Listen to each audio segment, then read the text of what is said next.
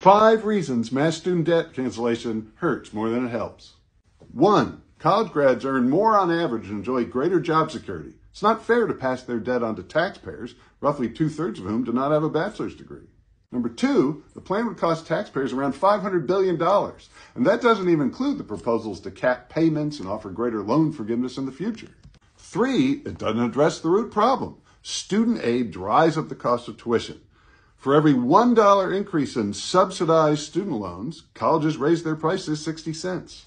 4, mass cancellation would make the root problem even worse. Neither colleges nor prospective students will expect future loans to be repaid, causing even greater inflation. 5, the Constitution gives Congress, not the president, the power of the purse. A president unilaterally canceling up to $500 billion is a rank violation of that power.